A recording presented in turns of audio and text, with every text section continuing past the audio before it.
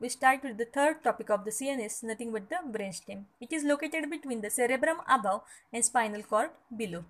It provides a pathway for tract running between the higher and the lower neural centers. It consists of midbrain, pons, and medulla. Each region is about an inch in the length. Microscopically, it consists of deep gray matter surrounded by the white matter fibrous tracts. It provides automatic behavior necessary for survival. These are the functions of the brainstem. First, we see the functions of the midbrain. Visual and auditory processing reflexes. Second function is fine-tuning of the voluntary movement. Functions of the pons. First function is relaxation of the cerebellum. Second function is control of subconscious movement. Then we see the functions of medulla oblongata.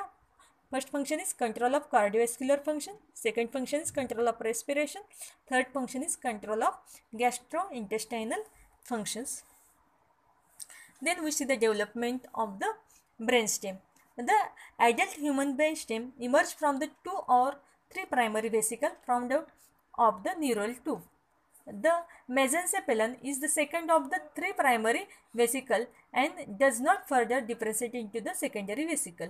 This will become the midbrain. Mesencephalon is nothing but the midbrain. Third primary vesicle, the rhombencephalon, nothing but the hindbrain, will further differentiate into 2 secondary vesicles, that is metencephalon and the myelencephalon.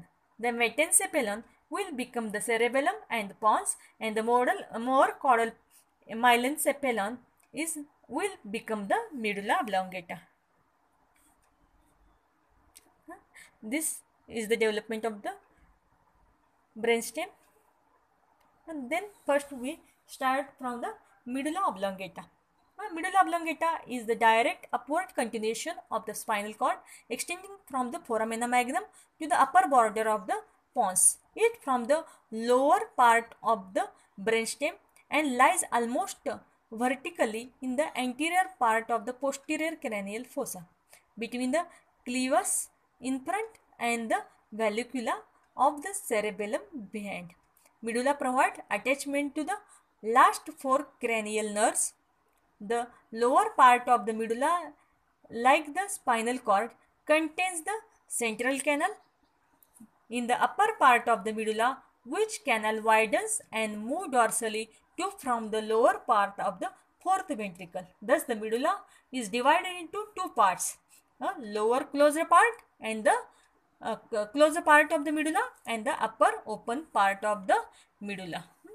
In this picture, see, this is the midbrain, pons, and this one is the medulla oblongata. External structure of the medulla oblongata. Most of the inferior region of the brainstem, this is the most of the inferior region of the brainstem, become the spinal cord at the level of the foramina magnum.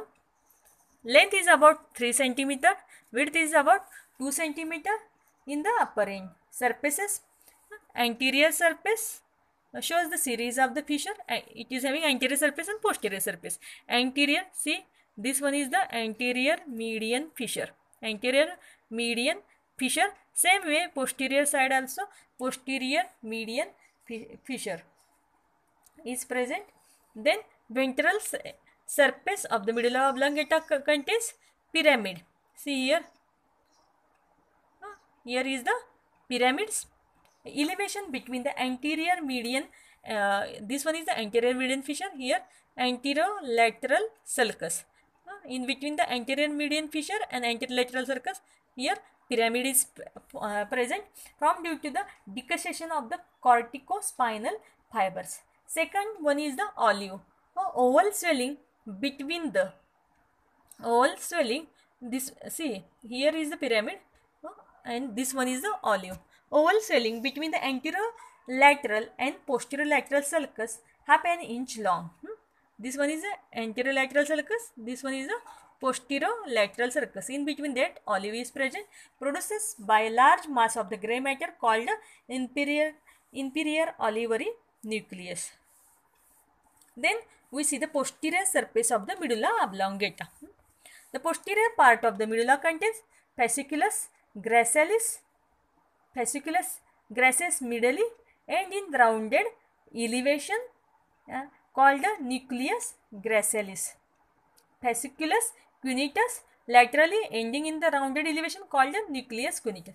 Fasciculus gracilis and fasciculus cuneatus. Posterior part of the medulla from the floor of the fourth ventricle. It from the floor of the fourth ventricle. This from the floor of the fourth ventricle. Tuberculum cinerum, longitudinal elevation in the lower part of the medulla, lateral to the fasciculus cuneatus.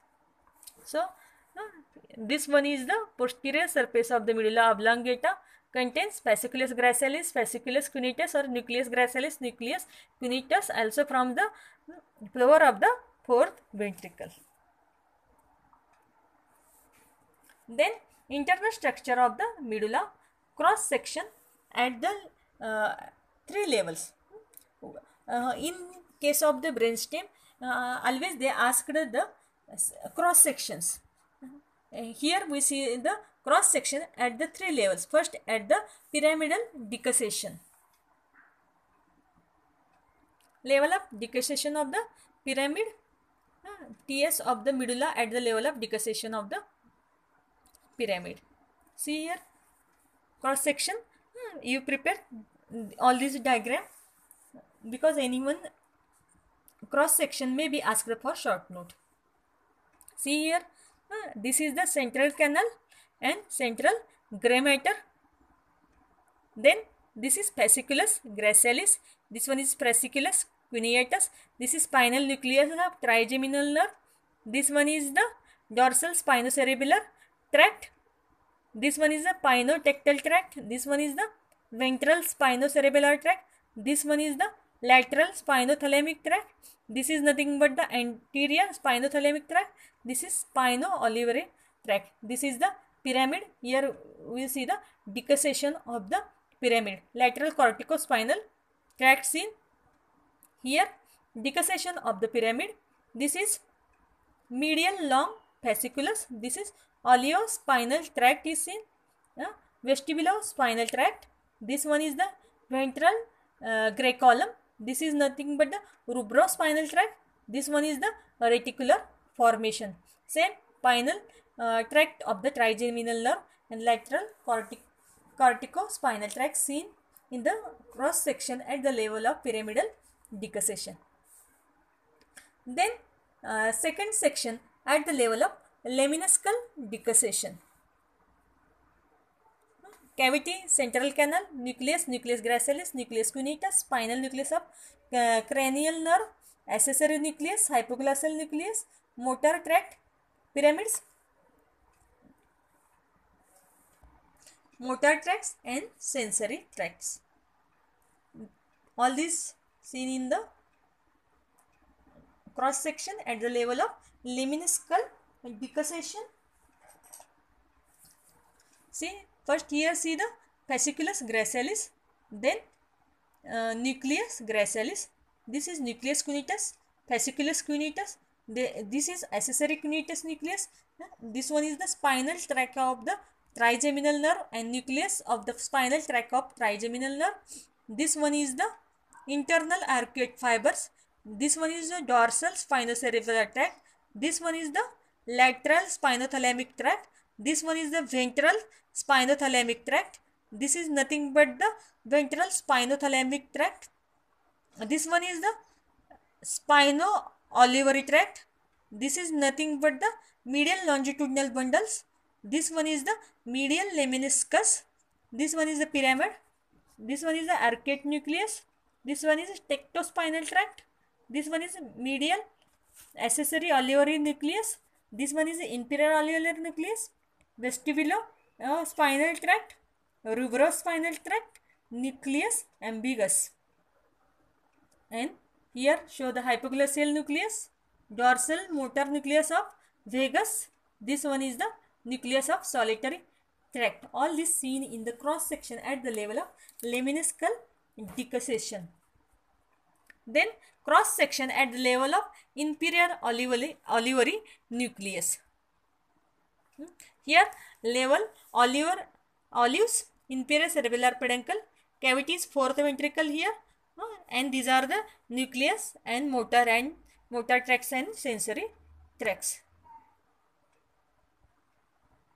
Cross section at the level of olive, we see first one is the solitary tract and the its nucleus, vestibular nucleus, inferior cerebellar peduncle, cochlear nucleus, dorsal spinocerebellar tract, ventral spinocerebellar tract, then lateral spinothalamic and spinotectal tract. This is the anterior spinothalamic tract and the spinal nucleus and the tract of the trigeminal nerve. This one is the medial lemnisci, arcuate nucleus, medial accessory alveoli nucleus, vestibular tract, dorsal accessory alveoli nucleus, lateral reticular nucleus, rubrospinal tract, inferior cerebellar peduncle, ponto bulbar body, nucleus ambiguous, here tectospinal tract, hypoglossal nucleus, dorsal vagal nucleus and medial longitudinal fasciculus. All this seen in the cross section at the level of olive. And then we see the blood supply of the medulla. Arterial supply, medullary branch of the vertebral artery, medullary branch of the vertebral arteries, then medullary branch of the basilar artery, posterior inferior cerebellar artery and anterior spinal artery. Venous drainage, basilar venous plexus, inferior petrosal sinus and occipital sinus. These are the applied anatomy. Lateral medullary syndrome, on side of the lesion, pain, numbness, impaired sensation over the one half of the face, fifth nerve nucleus, ataxia, restiform body, cerebellar hemisphere and spinocerebellar tracts are involved, nystagmus, diplopia, vertigo, nausea, vomiting and vestibular nucleus, Horner's syndrome, dysphagia and paralysis of the palate, vocal cord, diminished gag reflex, fibers of the 9th and 10th nerve. Then medial medullary or Dejerin syndrome, on the side of the lesion, paralysis with atrophy of the half of the tongue and 12th nerve, on the side of the opposite lesion, paralysis of the arm and the leg, sparing face, impaired tactile and proprioceptive sense over one half of the body, pyramidal tract and medial lemnisci. In the medulla oblongata, short note may be asked only on the cross section. At the level of lemnisci, we see at the level of pyramidal decussation, and last section, that is the at the level of the olive. These three short notes may be asked, mainly asked a question on the fourth ventricle, many times asked short note on the draw a diagram of the floor of the fourth ventricle. We see the fourth ventricle in another one lecture. Now we let us start with the lecture on the pons. See, already you understand that this one is the midbrain, pons and medulla. Medulla already we see. Now we see the pons. And the pons shows a convex anterior surface with prominent transversely running fibers. And these fibers collect to form the bundle, the middle cerebellar peduncles. The trigeminal nerve emerges from the anterior surface at the junction between the pons and the cerebellar peduncle.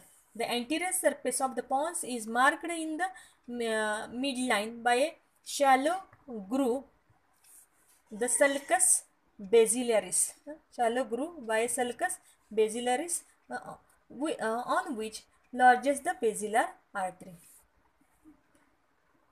This subdivided into ventral part and the dorsal part. The ventral part of the pons contains pontine nucleus. Ventral part contains the pontine nucleus receives the corticospondine fibers from the frontal, temporal, parietal, occipital lobe of the cerebrum. The efferent fibers from the transverse fibers of the pons. Vertically running corticospinal and corticopontine fibers and transversely running fibers arising in the pontine nucleus. Then we see this one is the dorsal part of the pons. The dorsal part of the pons may be regarded as a continuation of the part of the medulla behind the pyramids, superiorly continuous with the tegmentum of the midbrain, occupied predominantly by the reticular formation. Posterior surface helps to from the floor of the fourth ventricle. The dorsal part is bounded laterally by the inferior cerebellar peduncle in the lower part of the pons and superior cerebellar peduncle in the upper part of the pons. Then TS or transverse section at the level of lower part of the pons. See, this one is transverse section through the lower part of the pons. Here what we see, rubrospinal tract. Then this one is the superior olivary nucleus. This one is the abducent nucleus. Then this one is the superior olivary nucleus, inferior cerebellar peduncle, same vestibular nucleus. Here spinal nucleus and tract of the trigeminal nerve. Here dorsal cochlear nucleus, ventral cochlear nucleus. This one is the ventral spinocerebellar tract. This one is the lateral lemniscus. This one is the central tegmental tract. This one is the central tegmental tract. Then trigeminal lemnisci. This one is the lateral spinothalamic tract and the spinotractal tract. This one is the anterior spinothalamic tract. This one is the corticospinal and corticonuclear fibers. These are the trapezoid bodies. In between that trapezoid body and the nucleus, and here we see the medial lemniscus.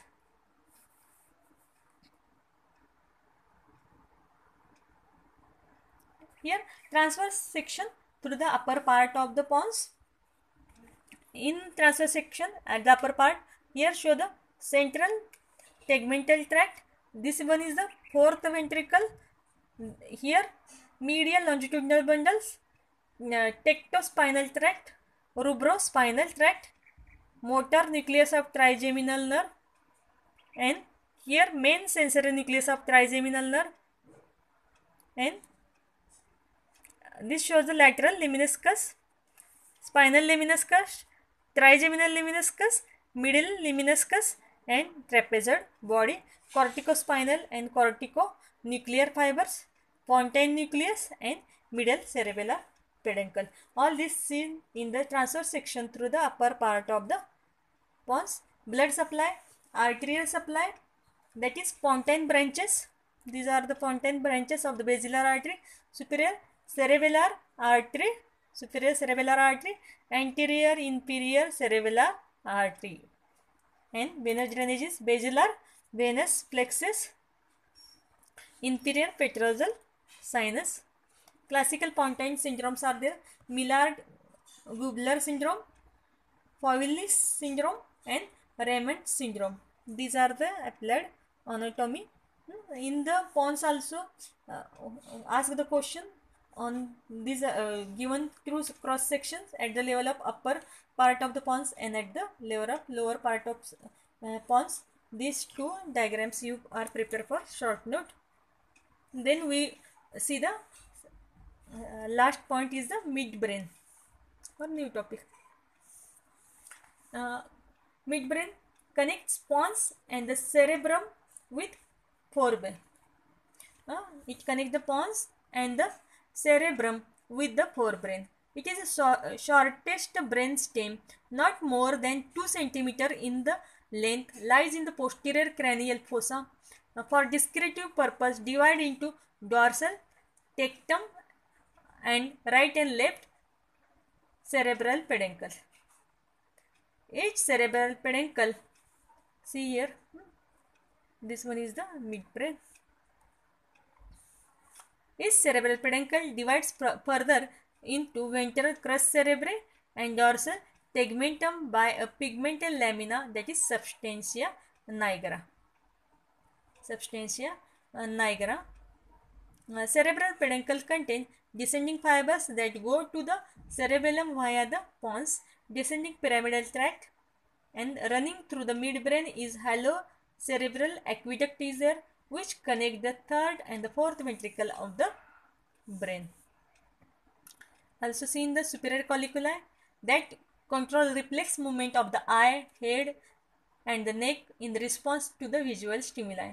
Then two pairs of the inferior colliculi that controls reflex movement of the head, neck, trunk in response to the auditory stimuli. Superior and inferior colliculi separates by a cruciform sulcus. Superior colliculi larger and darker than the inferior colliculi. The difference in the color due to the superficial neurons in the superior colliculi. Internal structure of the midbrain, cross section at the level of inferior colliculi, and these are the superior colliculi. Transverse section at the level of superior colliculi. Here seen the cerebral aqueduct. This one is the superior colliculi. This here seen the oculomotor nucleus. Here this one is the red nucleus, spinothalamic tract, and the medial lemniscus substantia nigra. This one is the crus cerebrae, and this one is the interpeduncular fossa. Superior colliculi, substantia nigra, oculomotor nucleus, red nucleus, mesencephalic nucleus of trigeminal nerve, and Edinger-Westphal nucleus. All this seen in the transverse section at the level of superior colliculi. These are the tracts seen: motor and the sensory, corticospinal, corticonuclear, temporopontine, frontopontine, middle longitudinal fasciculi, sensory, lateral, trigeminal, spinal, medial lemnisci, and decussation of the superior cerebellar peduncle. Then TS of the brain at the level of superior colliculi. See, here say cerebellar aqueduct centrally, then lateral spinothalamic and spinotectal tract, trigeminal lemnisci, then medial lemnisci. This one is the temporopontine and paritopontine and occipitopontine fibers.